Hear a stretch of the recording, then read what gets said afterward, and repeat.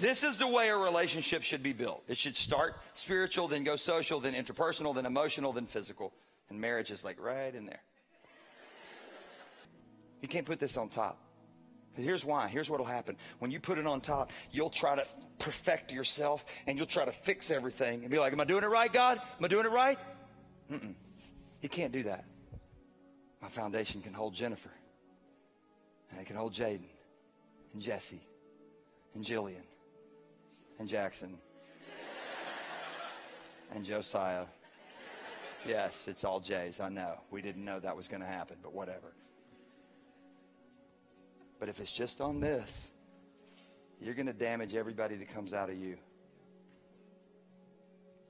But if it's built on this, you're going to teach your children how to have a great foundation. So you start here.